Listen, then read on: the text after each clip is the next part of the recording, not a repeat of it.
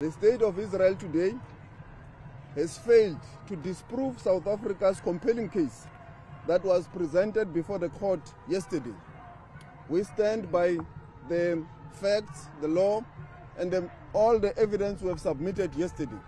And we believe and stand very confident that those facts, the law, still are in violation of the Genocide Convention. Under the Genocide Convention, nothing justifies genocidal acts currently being committed by Israel. Self-defense is no answer to genocide. Nothing can ever justify genocide. There is no balancing exercise as Israel has sought to suggest.